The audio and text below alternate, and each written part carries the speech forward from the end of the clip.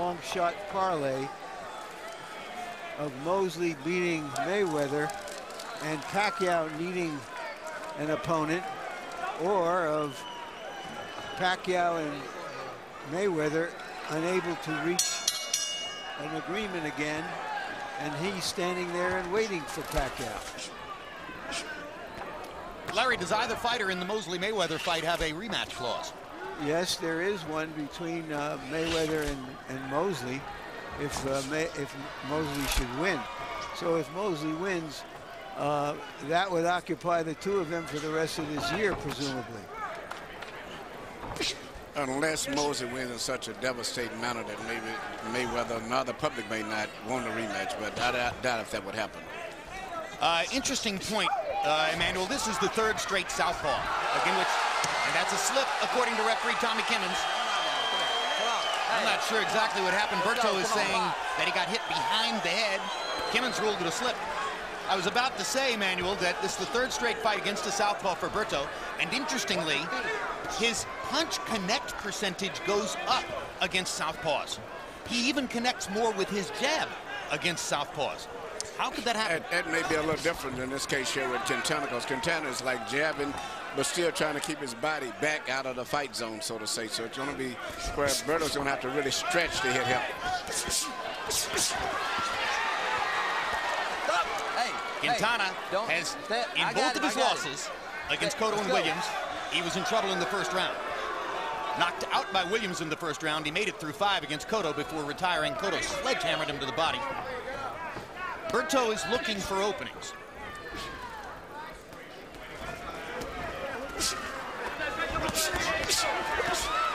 Stop! No! Hey. There's 5. If you haven't seen Andre Berto before, a key identifying factor is hand speed.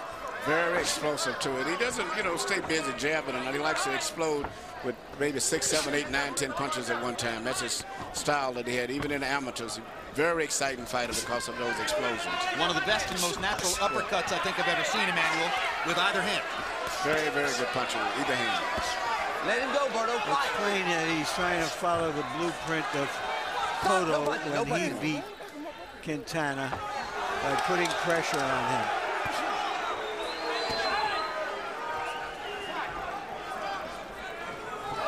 But, every time that Berto takes one step forward, you notice Quintana kind of inches back a little bit, inches back. He's always keeping that distance for the way Berto's got to get out of position to punch. And while Berto is trying to pressure Quintana, as Larry said, he hasn't yet made the kind of definitive contact that Cotto was able to make with that style.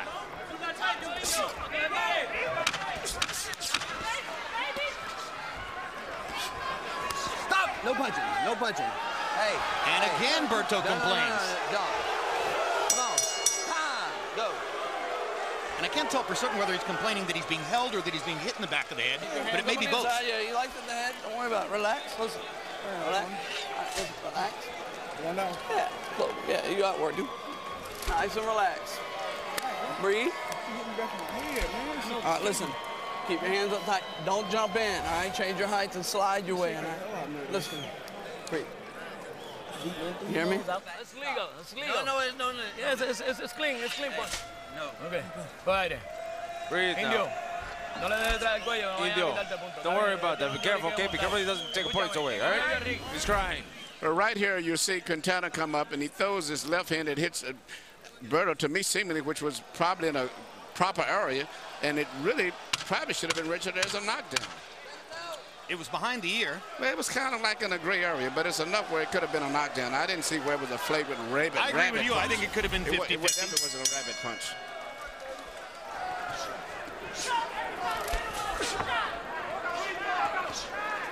Harold Letterman gives the first round to Berto. Combi box numbers slightly favored Quintana, 10 out of 53. As to 8 out of 38. Harold probably giving Berto the round on the basis of cleaner, sharper contact.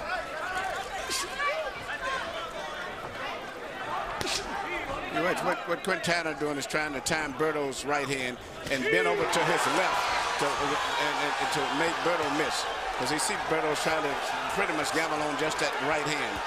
There's that sneak left hook that gave caused Williams so many problems in their first fight. Break lane. Come on, break lane. And it seemed to stun Berto momentarily. Indeed, the looping left hand over the top, which was Quintana's primary scoring weapon against Williams. He landed it early in the round here against Berto. Stop! Break lane. We're only 4 minutes in, but I'm sensing, Emmanuel, that Berto's off to something of an iffy start.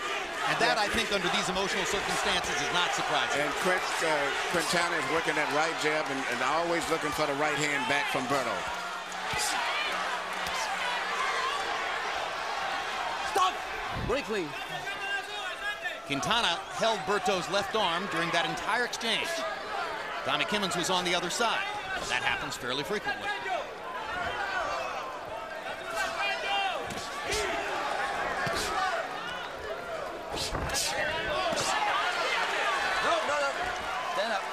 Berto gets in a right hand to the body.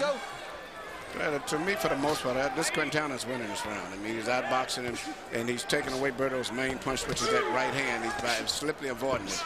Until Berto can get a range to land something else, he's being outboxed right now. And if that knockdown had been scored officially the first round, Quintana would have 2 rounds in the ring.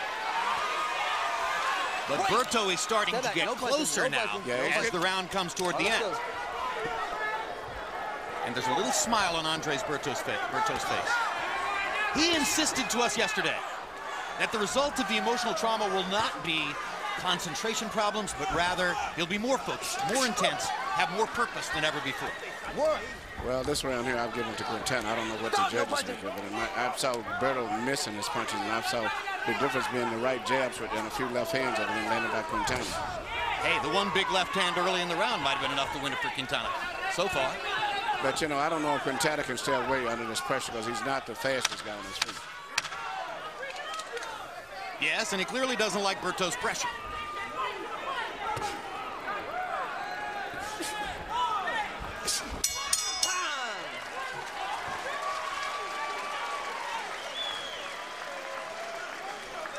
Tune in April 13 for the next Real Sports. This special boxing edition investigates the passing of former champions Alexis Arguello, Arturo Gatti, and Vernon Forrest, who all died violent, premature deaths within months of one another last year. April 24, Boxing After Dark returns with heavyweight Chris Arreola taking on Tomas Adamek. Also that night, Alfredo Angulo faces Joel Julio. Arreola versus Adamek. There will be contact. Rely on your own legs. I love that fight. Go in, don't lean on him, rely on your own legs, okay? There's Dr. Barth Green of the Miami Project. At HBO Sports, we've known him for years, first for his involvement in spinal cord research, and now for his involvement in Haitian relief. A medical hero, here and around the world. It's early, but I don't think that Manny, Mosley, or Junior are losing any sleep over Berto. Stop, no, hey. Stop. If they're watching. Don't do it again. Go. Tommy Kimmons one more time warns Quintana about holding behind the head, or hitting behind the head.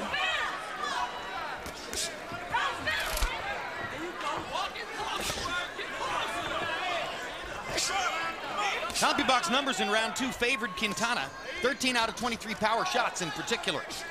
Berto's going to have to tighten up his defense or put Quintana on the defensive more.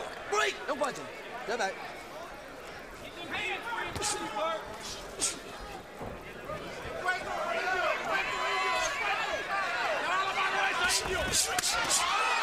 Good left hook by Berto. No punching. No punching. No punching. Let's go.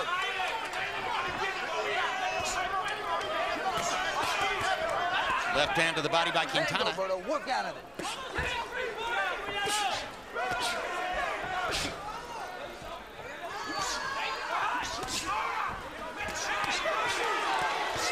Don't hold him.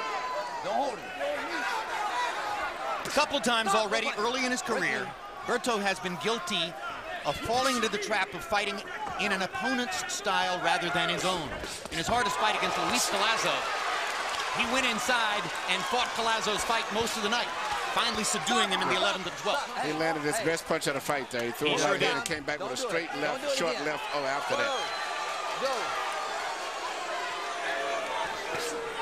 Another good left hand by Berto. Yep. Seems to be getting a little more comfortable, Emmanuel. Yeah, well, Quintana just, to me, doesn't have the hand speed. He's tried this smarts, but he just doesn't have the hand speed. Berto is much more crisper and more explosive and much faster. No punching, no punching. Come around. Despite the hand speed and the clear athletic talent, Berto is not a volume puncher.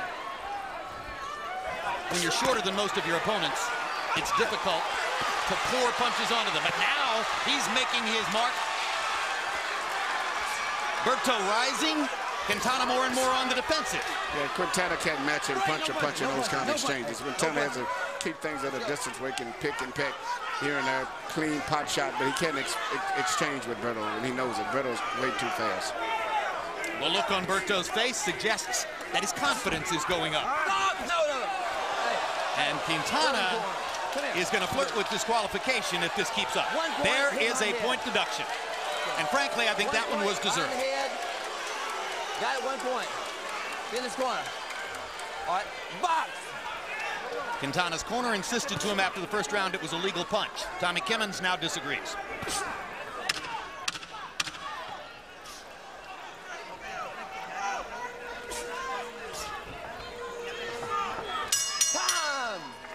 So the point deduction really hurts Quintana, the fighter who's much more likely to be looking for a decision in the fight than contemplating the possibility of a KO. Lively, be careful with those things because the ref he's coming for you. Come on, Indio. We got to take the lead now.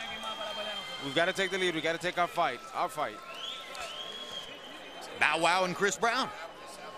There's a big-time hip-hop community in Miami, here in South Florida, just as there are many fighters who live in South Florida.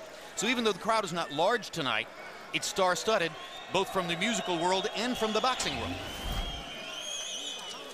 Here we see where the point was deducted right here, where you see Quintana went around the back, and then after he got him around, he hit him with a punch. Not that it was that devastating, but it was just enough to probably take a point away that may be a deciding factor in this fight if it goes to distance. Copy box numbers in 3. Berto 16 out of 57. Quintana 13 out of 46. Let's see if Harold Letterman made it a 10-8 round. Harold, how do you have it? Well, you got to make it a 10-8 round, Jim. Andre Berto won that round. That's for sure. 10-9, and the referee takes away a point, becomes 10-8. Be as it may, 2-1, 29-27, Andre Berto. I thought Quintana did enough in the second round, especially with that big left hand early to win round 2. Berto, with nice straight right hands, won the first round. I thought he won the third. Jim, I got to tell you, the way to beat Carlos Quintana is you got to get up first on the guy. You got to keep backing him up, throw the first punch every time. If Quintana throws the first punch, he's very effective. 2-1, Berto. Stop! No punching, no punching. Let's go. Box.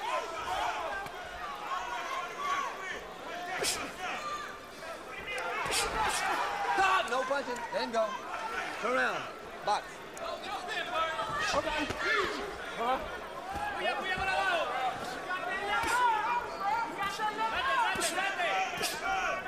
No punching. Hey. Let's go. So now Kimmons warns Quintana not to hold Berto's left arm, which he's done on 2 or 3 occasions.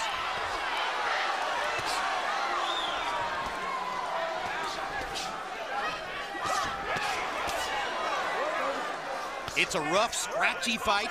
Very rough fight right there. Gradually, Andre Berto seems to be making his point with sharper punches. Yes, and I think the referee and Quintana's got a little personal thing going between them now, too. Nope. There we go again. Now, that could have also been a foul. Yeah, but to some degree, it's Berto's fault because he's turning away. Stop! No punching. No punching.